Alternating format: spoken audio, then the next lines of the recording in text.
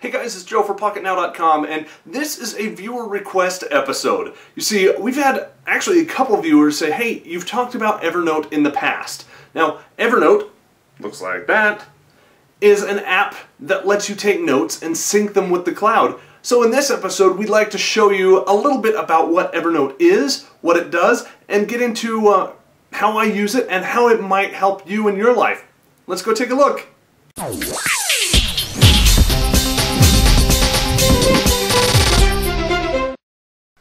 Alright, so normally this is the part where I would start showing you the application in use.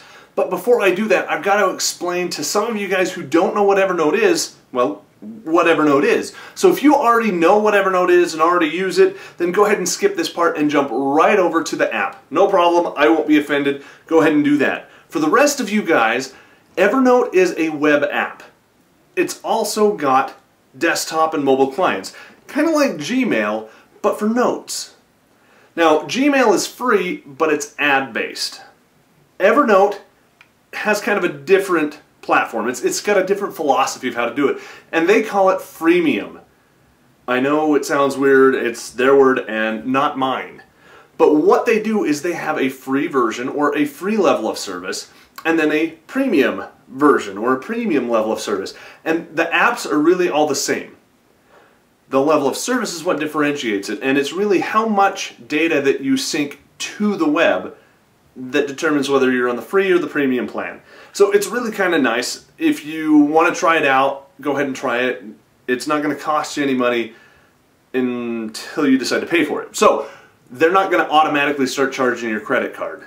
They'll let you know, hey, you've exceeded your free allocation and it's going to start costing you money. So here, give us your credit card money if you want to do that or scale back your use. They'll let you know. They're really good. I haven't hit that cap yet. I don't use it a lot, but I do use it, quite a bit. So, a little bit more detail.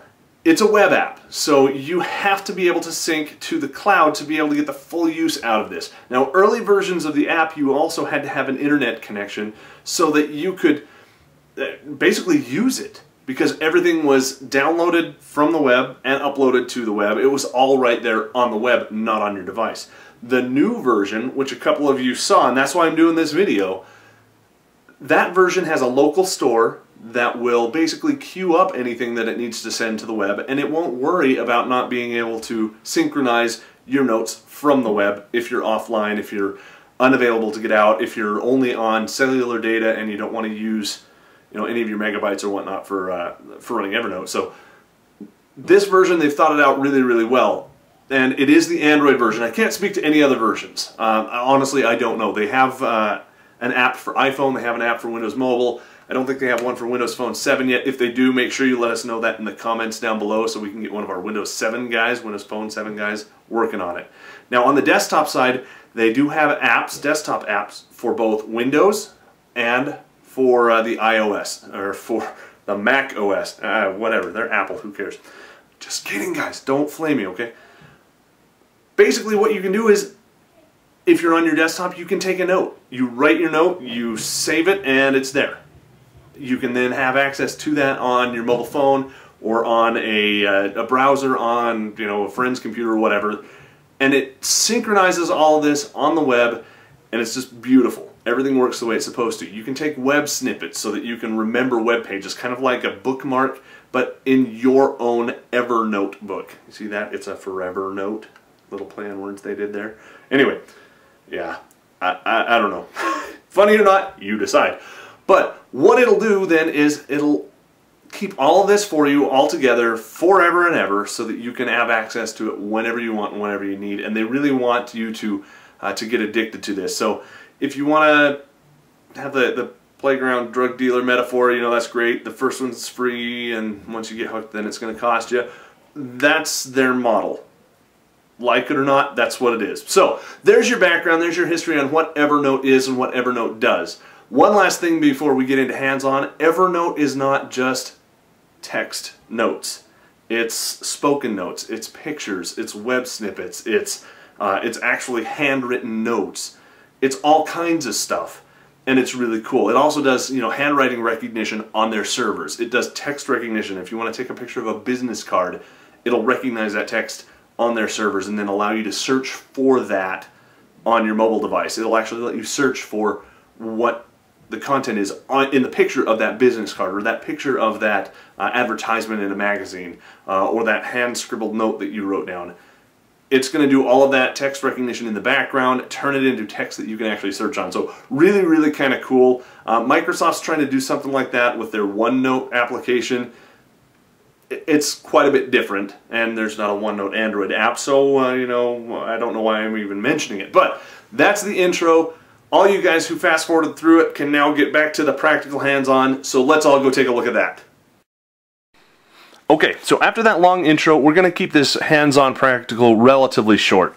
Alright? First and foremost, you've got different types of things that you can do. You can add a new note, or you can add a new snapshot. There's a little divider line right here separating it out from all notes, all of your tags, your notebooks, and the ability to search. You can also go into your menu and synchronize with your online notebook. Now it's going to do that automatically in the background if you tell it to in the settings, which is over here. Here's where you can upgrade to premium if you want.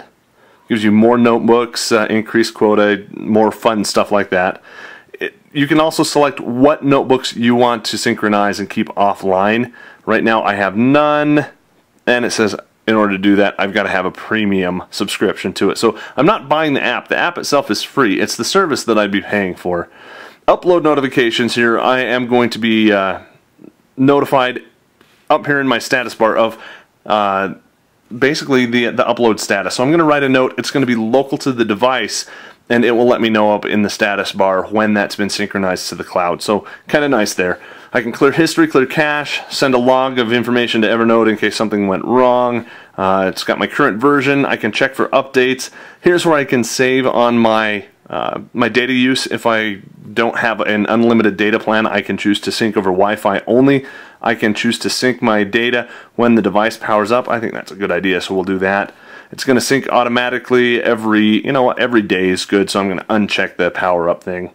Use GPS, so it's going to geotag my notes, which is nice. I can look for all of my notes when I was at Mix in Las Vegas, or when I was at MWC, because it's all geotagged. And then if I want to use my network, which could have monetary costs, I can choose that or unchoose that. So there's settings. Of course, I can log out if I want to, using the sign out button as well. Back here, down at the bottom, I've got my last sync. It says it last synced 10 minutes ago, so fabulous, great, good job. Tags. Tags are just like you'd expect them to be. They are keywords that you can use to identify your notes. So here you can see I've got some stuff tagged Android, I got some stuff tagged Bus, Assault, ALK, those are the Copilot Live people, activation stuff, Android, Cemetery, just a whole bunch of stuff. I can come through here and do all kinds of cool things. I can sort it by note, by title, by whatever, and you can see I've got little counters, little indicators to let me know how many notes have that. Here's my hit and run notes, which was actually one of my very first Android articles for Pocketnow.com. So make sure you go back in the history and check that article out. I can also look up my notebooks. So I've got notebooks for church, for contacts, geeky stuff, Michael, that's my son, lifetime, unfiled, of course, and that's where I got most of my stuff. I need to do better with filing in notebooks. My wife's phone, yada yada yada. Basic stuff there. And you can have notebooks. Now, I've just associated notebooks with generalities because the free version doesn't let you do an awful lot of notebooks, so it's very, very limited in that aspect. But you can repurpose that to have different areas or different aspects of your life instead of very granular notebooks about specific stuff. Like at Pocketnow, I could have a notebook all about the T-Mobile G2. I could have a notebook all about the HTC Desire HD, and have all my stuff, my photos, my articles, videos, any notes that I had, any websites that I want to refer to, all in that notebook. And what goes in notebooks? Well, notes do. And here's a list of all of my notes, which, I mean, that's pretty obvious. Instead of showing you that, let's go into New Note. Now, in this New Note, you can give it a title. So we're going to do this, and I showed you the voice features before. New Note. and it didn't hear me. New note. Okay, it's not liking text or voice today. So we're just going to call it, what do you guys want to call it? Pocketnow. N-O-W. Okay, great. And now we could write some content, and my title just moved up off the screen automatically for me. Now, I can either do an attachment, I can attach something to it, a picture, audio, video, or just a regular file. I can come over here and add some tags. Skip that. I can tell it what notebook I want it to go into, and I can take a picture with the camera, which takes a minute. So there's my hand if we want to take a picture of my hand. You like that? Kinda creepy, isn't it? We'll cancel that. And then of course we've got the microphone. Using the microphone you can actually have a voice recorded note. And on this ROM I'm having a little bit of problem with microphone stuff, with spoken stuff, as you could tell, and with the camera. That's not an Evernote thing, that's a ROM thing, a custom ROM. It's a bug, so just don't be worried about that. But now you can see I've got this little player icon, so I can actually tap that and either remove it, view it, or go back. Just a nice audio note, and it's included right there. I can even have a text note to go along with that. So all kinds of really cool stuff. I'm relatively impressed with this app, and I think that if you do not have a note-taking app that you use regularly, this is it. The one thing that it doesn't have that I would really like it to is to have a to-do list, basically a daily task list, where I could have on this view maybe a to-do or a goals or whatever, so that I can check stuff off when they're completed. I can assign deadlines and whatnot to it. That's not really the intent of Evernote, but when I'm thinking about to-do lists and notes, they kind of go hand in hand. I don't know, what are your thoughts? Then again, what apps are out there that do the to-do stuff like I've just mentioned that you use? What other note-taking apps are out there that you use instead of Evernote? Of course, I want to know that. Go ahead and leave us comments down in the bottom, especially if you can give us videos of your favorite note-taking app in action. That would be amazingly awesome, and all of our viewers would love to see that. So, we've come to the end of it. It's a very basic program with lots of cool stuff that you can do with it. I highly recommend it. Like I said, the app is free in the Android market. The service is free up to a point, with certain more cool and more powerful features available at a very, very affordable price. So don't be shied away from the premium end of things. I like it quite a bit. If you'd like this kind of video and want to see more reviews and hands-on of specific apps, let us know down in the comments below, and give this video a thumbs up so we know you like this kind of stuff just in general.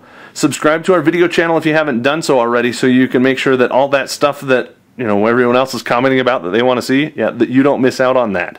And of course, head over to Pocketnow.com to read more of our Android and other smartphone related articles. For Pocketnow, I'm Joe Levi.